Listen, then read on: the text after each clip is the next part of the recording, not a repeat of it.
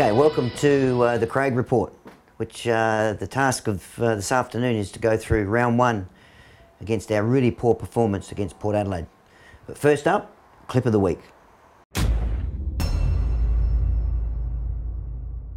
Take the mark. Schultz got his arms free.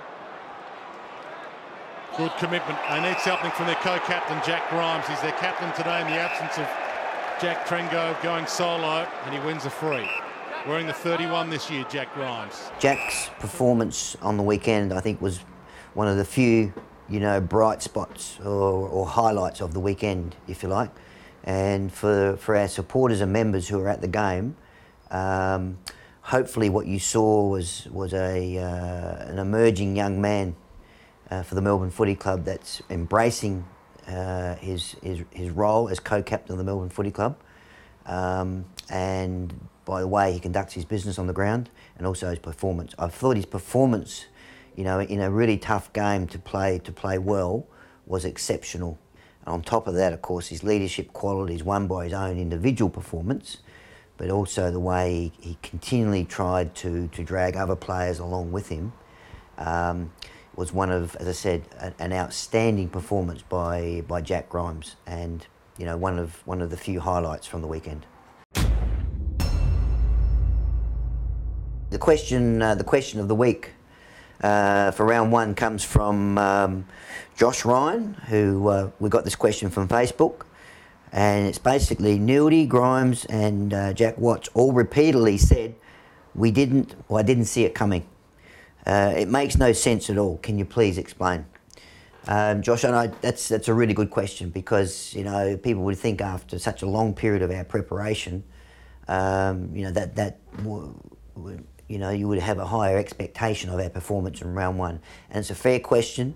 What they would have meant in terms of didn't see it coming, what I can report to our members is that the elevation in the work ethic in our pre-season training, both from a physical point of view and the way they've attacked their actual football training, is at a really high level now, to the extent that the football department of the Melbourne Footy Club went into round one with a huge amount of confidence. And so that performance was certainly poles apart from the way in which our guys have prepared over pre-season. Really disappointing performance, and so that's why those sort of statements were made, that we didn't see that coming. In actual fact, everything we've done leading into round one would have indicated the opposite. However, that's the performance that we've produced. It is now our responsibility to change that performance with round two coming up against Essendon. And so in the end, it will be about our actions, about the way we respond. It's about to win back probably some trust from our members and supporters of the Melbourne Footy Club. That's our responsibility to do